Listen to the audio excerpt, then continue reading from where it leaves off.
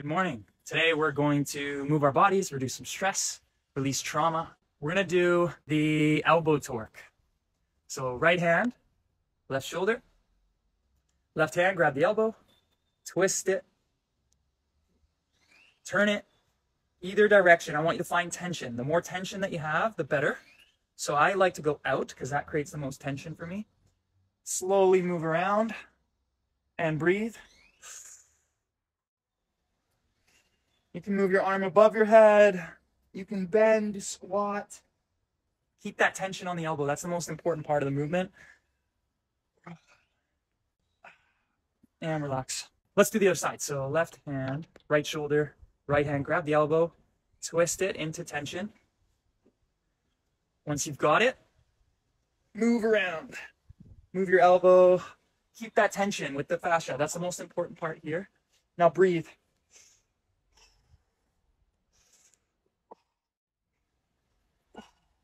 Ooh. Okay, shake it off. That one made me a little lightheaded. So let's do under the armpits. It's really powerful, especially if you wear bras, if you work out a lot, if you have forward rolled shoulders, if you have frozen shoulder. Take your right hand and you're going to grab the skin under your left armpit. Pull it down and hold it there. Don't let it move. And you're going to slowly lift your arm up. Move it around. So you're stretching the skin in your armpit area, or the fascia, really. Breathe. Okay. Whew. Shake that off. Guilt, grief, shame gets held right here. Other side. Grab the skin with your left hand under the right armpit. Lock it. Lift your arm up. Move it around. And breathe. Okay, we did our armpits. We did our elbows. Let's do our sinuses. So right hand, grab the skin on the left side of your nose. Pin and lock the skin, and then left hand, push it back. Stretch it and breathe.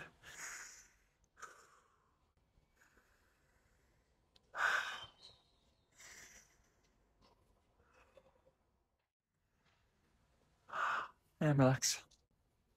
Ooh. Switch sides. Left hand, grab the right side of your nose. Push the skin back with the right hand. Lock it in place. Move around and breathe.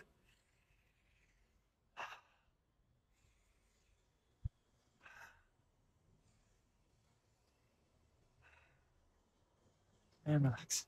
I love that one. That one's one of the best for cleaning the sinuses out, breathing better.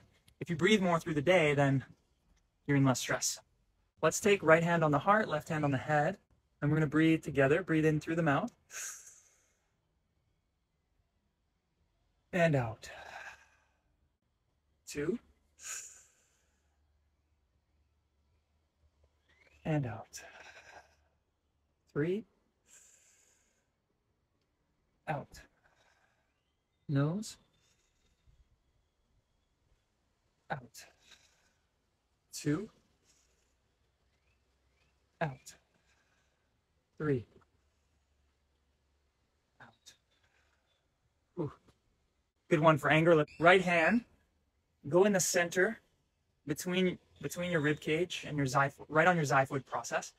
And then I want you to go under the right rib cage. Under the right rib cage, push into there. You'll find your liver and your gallbladder. Now you can just hover your hand over it, or you can actually twist the skin. I like to twist the skin because that creates a little bit of friction on the fascia. And then take your left hand on your neck. So we're on our gallbladder and our liver with our right hand, left hand on the neck. Gallbladder and liver holds anger and resentment. So we're going to let that go. Breathe in through the mouth. Out. 2. 3. Nose. 2. 3. And relax, shake off your hands. Ooh. Okay, let's pull our ears. Stick both your thumbs kind of in your ear just to get a grip with your fingers. Grab the top of your ear with your fingers and twist it forward. And then really twist it. Don't be shy. Move around.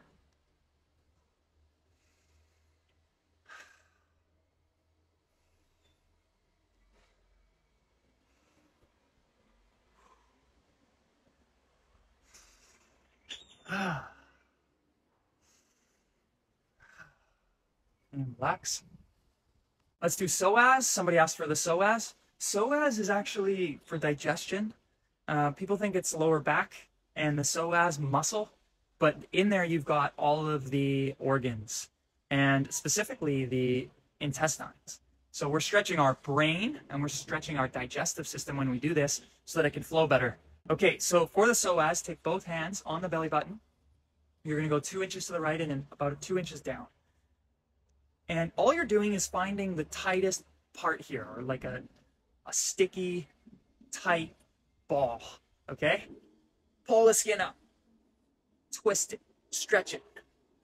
You should feel a stretching, burning sensation over this area, almost going into your hip. Step your left foot forward, lean back. Really stretch the fascia and the skin and the front. Breathe.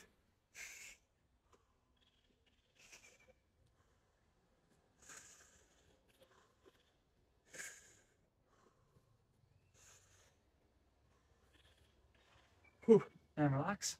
Let's do the other side. You might feel a stretching, burning sensation if you're really tight.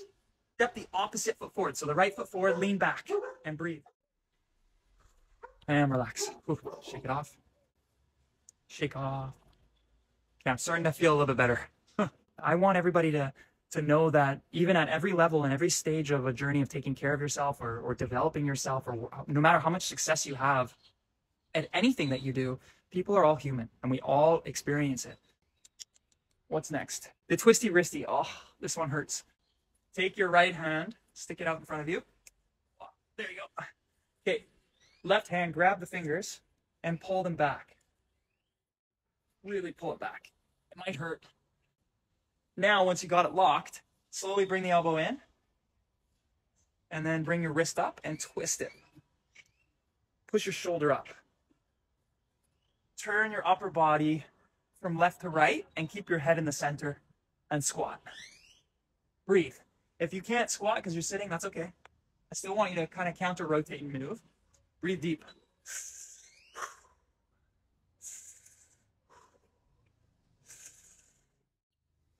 Ow. Okay, relax, shake it off. Or still things that I'm working on. I know the way to do it, but I also have to learn the emotional reason. I have to change my habits day to day. And once I can reconcile the emotions and the narratives and the patterns and the traumas, then the movements will work. To have a completely balanced body means we would have to balance our masculine and feminine side. We would have to release the trauma and emotions held in our body. We would have to have a balanced life where we're doing things equally the same on the left and the right side. And that is quite the experience to create. So I'm working on that. I don't think that our bodies will ever be perfectly symmetrical. Other side. Left hand out. Right hand, grab the fingers, pull them towards you. Pull it in. Pull your wrist to your shoulder, turn your fingers out, and move around. Shoulders, usually weight of the world or weight of your emotional feminine side. So you've got your masculine side, which is like the physical world, your dad, your masculine side. So if you've got a tight right shoulder or traps, it's usually because of that. Left side is feminine side. Yeah, power kirk in the evening is okay. Left is feminine, your mom, carrying the emotional weight of the people around you, and relaxing. There are certain movements that you can do for the human body that at a certain state of awareness work. If I contract the front of my body, the back will relax. The closer that I get to alignment in my body, the more truth there is of what works and what doesn't. I have almost no tension left in my body other than my forearms, my calves, behind my knees, and my ankles. I'm looking for more support in my life. That's the knees. You're moving forward in your life, your hips, how you feel about your emotions, your feet. So different areas will create different tension points based on what you're experiencing, the patterns and traumas that you have. Let's do another movement. This one actually helps with realignment in the body. I don't like to do any postural exercises using strength because you're actually creating tension which creates pressure, which pulls the body back into alignment, but you're creating stress and tension as a result. For me, I would rather feel really good in my body and let my body sit naturally where it wants to sit based on that. So this one is really good for alignment. You're going to take your right hand and you're going to grab under the collarbone there. Grab the fascia and the skin under the collarbone. And you're going to pull the skin over your shoulder. Left hand, grab your chest underneath and you're going to pin it. So pull the skin over, but you're pinning on your chest. So now you've got 2 points of leverage. Now I want you to move around and breathe.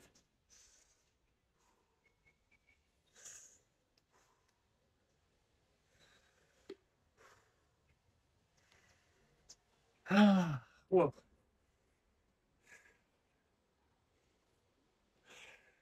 And relax. Shake it off. Walk around a little bit. It's always good to pin first, then pull. So I like to pin it, grab, pull. And that way I'm locking everything down here in place so this area is forced to move while you're doing it. And then to advance it, you can also twist the elbow and pull it up and over. Some of you already know that. Okay, so walk around and see how you feel. This will open up your hips, your ankle, your face, because if I change the pressure or tension or stress in one area, like the torso, it changes it in the head and the legs down. You can't change one area of the body and not have it impact another area. Let's do one for, I'm feeling behind the knees a lot the last day or two. So what you're gonna do is you're gonna interlock your hands and fingers behind your right knee. Bend the knee. The reason why you bend it is because it's at a shortened length.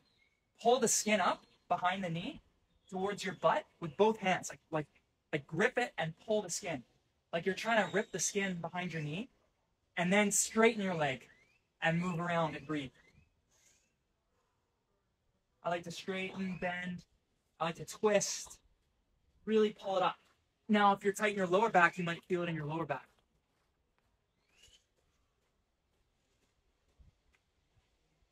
You can do this sitting down as well. You're literally just pulling the skin behind the knee. Now, why behind the knee? Because knees are support. Behind the knee is fear. And also, when you sit in a chair, that chair compresses the fascia here. Imagine if I squeezed under your leg, just gently squeezed it for 8 hours. What would that do to your body? Now, you're doing that all the way underneath your butt cheeks and your lower back. That's not good because your fascia has layers. If I just compress it a little bit, 8 hours a day, it gets sticky and it gets stuck there, and then it doesn't flow properly, which creates tension. Okay, let's do the other side. So, interlock your hands and fingers behind your left knee. Bend the knee. Grab the fascia, and then straighten your leg. And then you can create that rotation. So I like to rotate with my foot, but I also use the rotation with my hands. Bend, straighten, breathe. If you're sitting down, you can also do it like this. Whew, okay, relax.